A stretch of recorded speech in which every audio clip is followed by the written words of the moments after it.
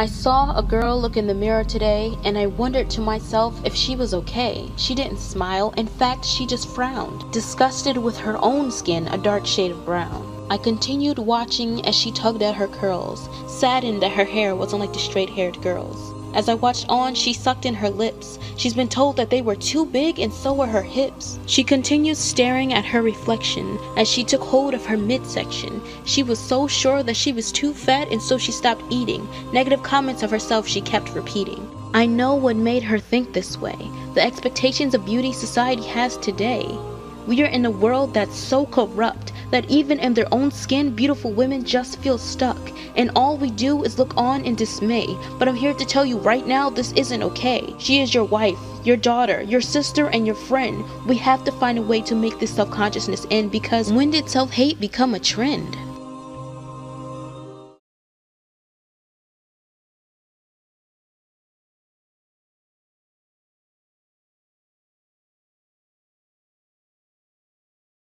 You show is ugly. Okay, so remember that scene from The Color Purple. It is funny, it is fictional, but a scientific article, presumably based on fact, makes a similar statement that black women are uglier than women of other races, and a lot of people aren't finding anything funny about that. An evolutionary psychologist wrote the article, which appeared on the website of Psychology Today.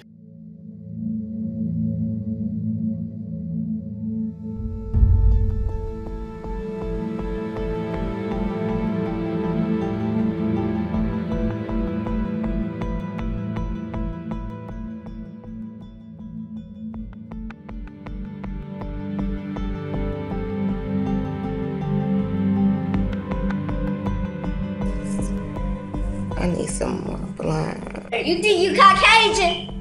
What?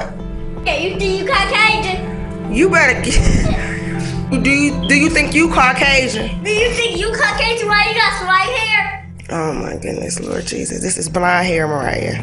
Then why do you have white hair like you think you Caucasian? Mariah, this is blonde hair. Why do you think you Caucasian? Get out of here, Mariah. You think you Caucasian? Move, get out. You don't think you Caucasian. You is brown. You think you Caucasian? Mariah, I know what color I am. You think you Caucasian? No, I do not think I'm Caucasian. You think you Caucasian? I just said no. Well, I think you are.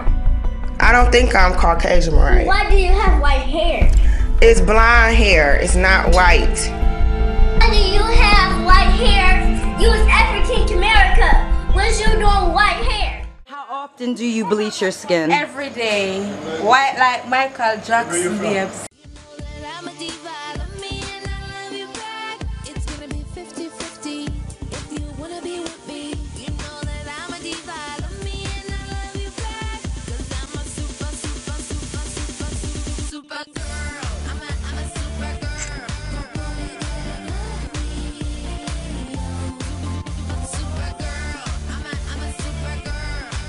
Well, that is Cameroonian pop singer Denzia. She has sparked a worldwide conversation, a debate over the issue of skin lightening or bleaching. Sean Yancey has been looking at the issues surrounding the practice of skin lightening for weeks now. And Sean joins us here on Good Day with a very special guest this morning. That's right. Yes. Hey, guys, thanks so much for having us this morning. Denzia not only sparked this debate, not only because she lightens her skin, but because she also has a line of skin lightening products called White Niches. They're advertised as dark spot removers that can work in 3 days to 2 weeks. Denzia has been criticized for not only promoting skin lightening, but also self-hatred among women of color.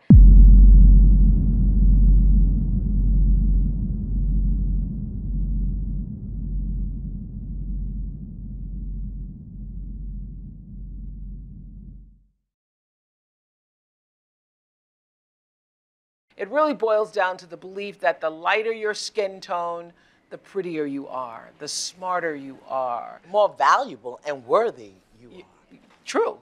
Yeah. And the easier you have it, you know, that's the perception. So colorism has been around for a very long time. Where did it come from? Well, its roots are really go all the way back to slavery, where the slave women were bred and created children, and the children became lighter and lighter and lighter and lighter. and that the mother herself was often left out in the field, and she therefore became a field hand.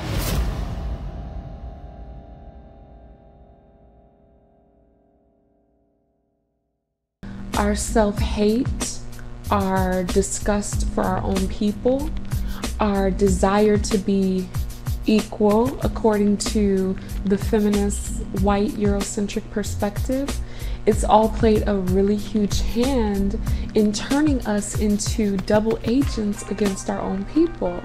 Now, I'm a black woman and I love black men and I don't want to see nothing but the best. But the truth is, black women have dropped the ball.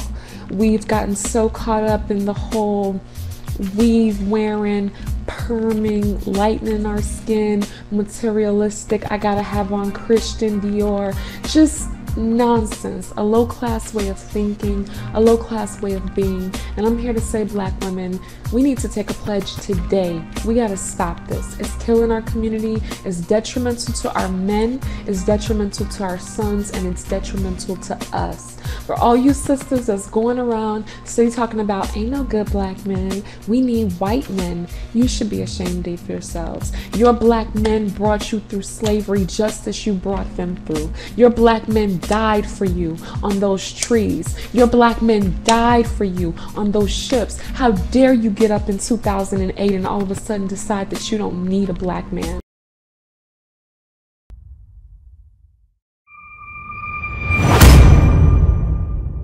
Do you date white men? I love white guys. White men? I actually don't date black guys. Really? Really? No, I don't. Why? Like, why? Was that just a personal choice?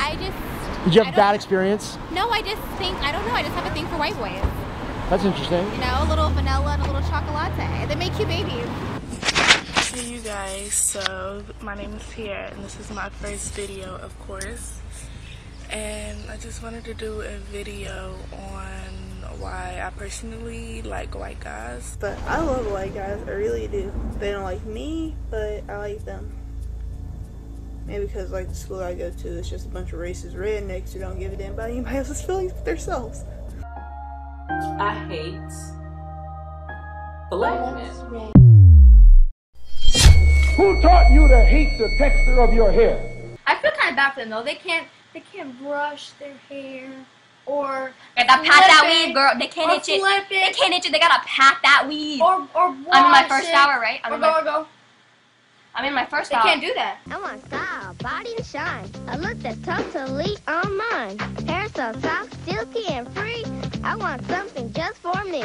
Just for me. No light conditioning, relaxer cream. Who taught you to hate the color of your skin to such extent that you bleach to get like the white man? Who taught you to hate the shape of your nose and the shape of your lips? Who taught you to hate yourself from the top of your head to the soles of your feet? Who taught you to hate your own kind? Who taught you to hate the race that you belong to?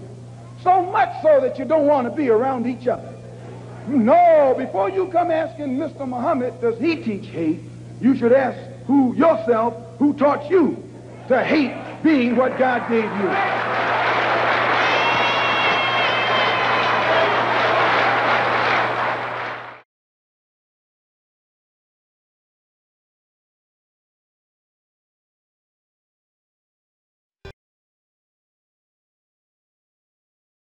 Shalom, shalom from Israel. This is Ola, the daughter of Jethro. And I just heard that you black people that was stolen from Africa to America, that you don't know who you are.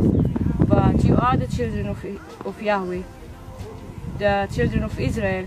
And I'm telling you, you have to come back to your homeland, here to Zion, to Jerusalem, because us the Gentiles, we do need you. We need you to come and pray because you are our saviors. You're the one that was chosen by Yahweh